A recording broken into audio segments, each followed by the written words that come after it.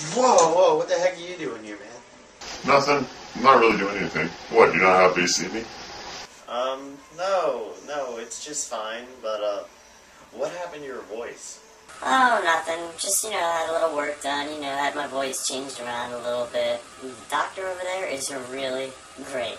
Well, that's great, man. I'm really happy for you that you had some voice surgery stuff. Thanks, man. Hey, do you want to get your voice to sound like this too? No thank you, gotta go. Okay then, I guess I'll see you later.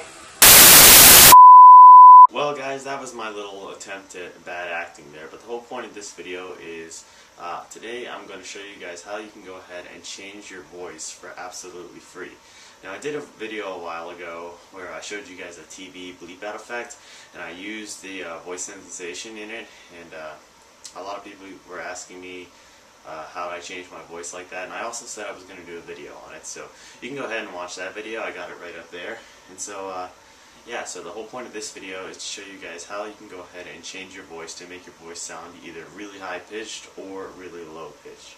So anyway, in this video I'm going to show you guys how you can go ahead and change the pitch of your voice for absolutely free. Now you are going to need a few things for this, and I'm going to cover that all right after this.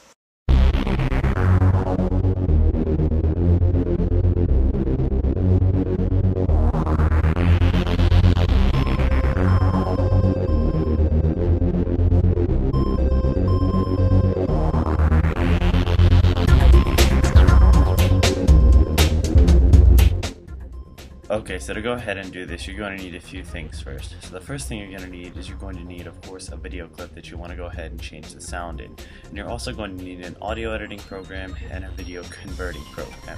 So to do this, I've compiled a couple of links for you here. The audio program that we're going to be using is a free program called Audacity, which I've shown in a couple of videos before. You can go ahead and download it from this link right here, which is audacity.sourceforge.net. Go ahead and download any version of this. Audacity is available for Mac OS X and Windows, so it's completely free and universal. And then the next thing we're going to need is we're going to need a program that can convert video files to audio files. To do this, I'm going to be using a program called FLV Crunch for Mac, but if you guys are on Windows, you can use something like Format Factory to go ahead and convert videos too. So here's the link for FLV Crunch for Mac. Just go ahead and click here to download the latest version. It's a pretty simple media converting program for the Mac. And if you're on Windows, go ahead and download a program called Format Factory and convert your video files to audio files. Just go ahead and download Format Factory from here. Once you have all of that done, you want to go ahead and have the video clip that you want to go ahead and change the voice of over here. So I'm going to be changing the voice of clip number 2. So if I go ahead and play clip number 2 right now. Nothing. I'm not really doing anything. What, you're not happy to see me? It's just me basically saying nothing, I'm not doing anything. So we want to go ahead and take this clip and we want to go ahead and make a copy of it.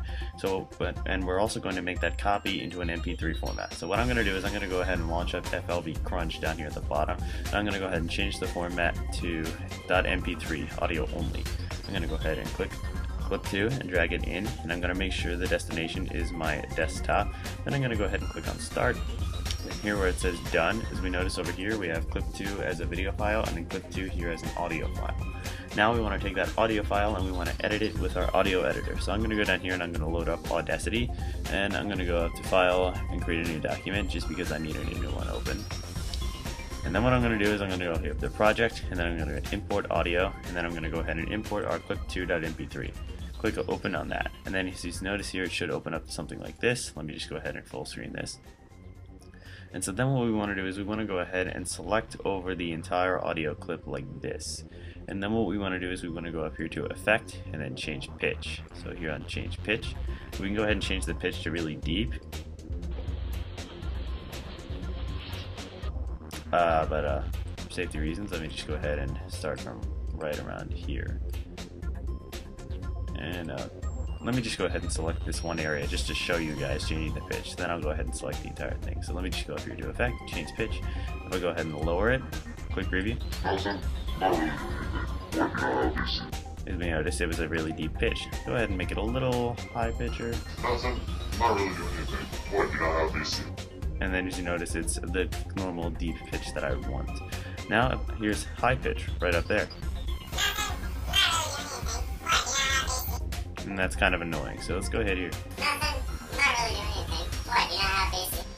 And well, that's pretty good. So I'm going to go ahead and click cancel, and I'm going to go ahead and select the entire video clip or audio clip, and then I'm going to go up here to change pitch again, and I'm going to go ahead and change the pitch down here to lower for the entire clip. So let's go ahead and click OK. And now it's completely changed the clip. So now we're going to go up here to File and then Export as WAV, and I'm going to export it to the desktop, clip2.wav, click Save, and then I'm going to go ahead and click No.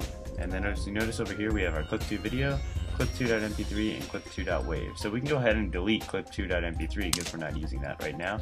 And then what you want to do is you want to go ahead and open them up into a video editing program. So I'm going to be using iMovie for this. Let me just go ahead and open up a new project, and I'm going to go to File, then Import and Movies. You can do this for any video editor. I'm just using iMovie. So I'm going to go ahead and I'm going to import my clip2 right here, which shouldn't take too long.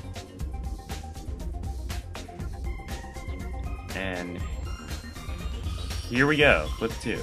So I'm going to go ahead and select the entire thing, and I'm going to go ahead and drag it into my timeline, if it lets me drag. So I have it dragged into my timeline here. And then what I'm going to do is I'm going to select the whole clip down to the timeline again, and I'm going to right click on it and go to Detach Audio. For other video editors, you want to go ahead and remove the audio completely and make the clip mute.